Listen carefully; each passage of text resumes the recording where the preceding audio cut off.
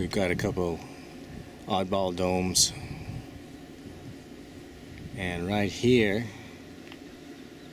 this is the terrestrial planet finder scope. This is a new scope, completely automated. I'm gonna go get a better view of it.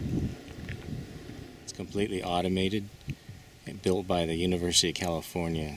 Its job is to search for alien planets around other star systems.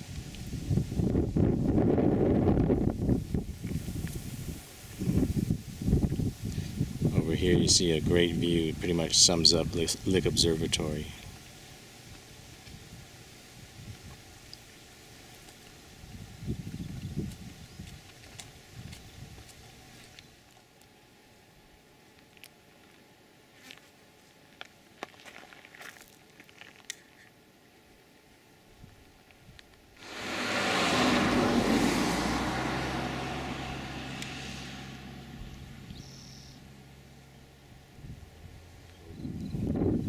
Quite modern, and right next to it an old home, I guess from the 18th century. It looks like it has a cement chimney